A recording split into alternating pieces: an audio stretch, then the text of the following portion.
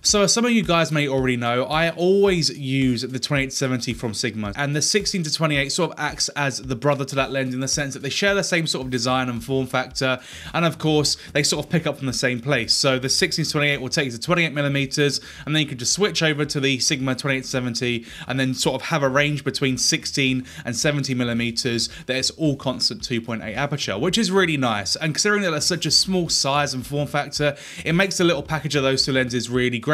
So that was sort of my first thought about it. It was actually really nice having just two lenses in my bag, the 16-28 and the 28-70. And if I'm being completely honest with you guys, I reckon I could do 99.9% of my shoots just with those two lenses. And even though the form factor is very similar between the two lenses, there is one glaring difference that actually caught me out quite a lot, and that is actually the filter thread size on the 16-28. So the 28-70 has a 67mm filter thread size, which is the exact same filter thread size as all of the 1.8 primes from Panasonic.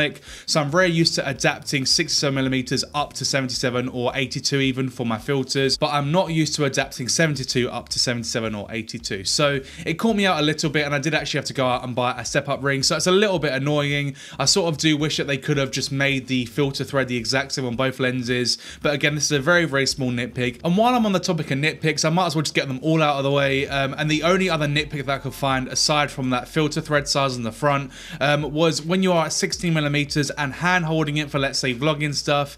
I did notice that the corners do wobble quite a lot, and in fact I'd say that's probably more than the S Pro 16-35. So that's definitely something to keep in mind if you were planning on picking this up for, you know, let's say vlogging and handheld use a lot. Of course, for photography it's absolutely fine, and for video at 16mm, as long as you're not doing too much moving, the wobbling won't be too bad. But I would recommend putting this camera on a gimbal if you did want to shoot at 16mm for video. That being said, it's probably something to do with the IBIS system sort of battling it out with that wide angle lens as such. So I'm sure with a few setting tweaks you can make it look a bit better, but yeah, that's something that I noticed, and it's definitely something to make a note of if you are planning to pick this one up.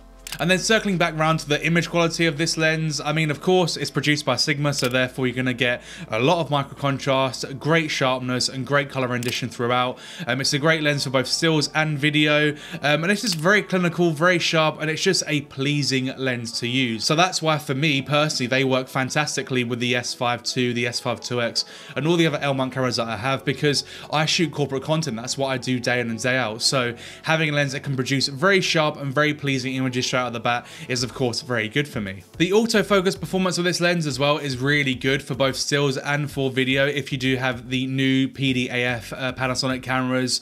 Of course, I've got the S5 II and the S5 IIX, so I was testing it out using the new phase detect autofocus system, and it focuses very, very smoothly. It's very snappy, and to be honest, it behaves very similarly to a native Panasonic lens. Again, I've said this a few times in other videos, but I'll say it again once more, and that is, if you've ever been put off buying a Sigma lens due to the bad autofocus performance on Panasonic cameras, if you have the S5 II or the S5 IIX, then the autofocus issues disappear completely. The phase detect autofocus system works fantastic with the Sigma lenses, so you'll have nothing to worry about, and that's exactly the sort of experience I got when I was using this lens with my S5 II and my S5 IIX. So price wise, this lens will set you back around £749 here in the UK, and I'll also put the price up for dollars as well. So if your budget is under $1,000 or pounds and you want to buy a wide angle zoom lens, then realistically there's nothing else on the market currently that actually competes with a 16-28 for the L mount. Of course, we had the 16-35 f4, but that's above $1,000 or pounds, and then we had the 18mm f1.8, which is actually one of my favorite, all-time favorite lenses, but of course that's a prime lens, so you're only stuck with 18mm. So this really is the only lens of its type in this price category, therefore making it pretty much untouchable, and that's why ultimately I would recommend this lens as it stands. I had a great time using it. I think it's a fantastically, you know, sharp and very, very good lens for professional work. So if you are on the fence about buying it, then you shouldn't be, you know, it does the job. It's a Sigma lens, and all Sigma lenses generally tend to be very good quality. I've mentioned the Sigma 28-70 f2.8 a lot in this video, and that's because it's probably one of my favorite and most used lenses. So therefore, if you did actually want to learn a little bit more about that lens in particular, then you should definitely go and check out this video next.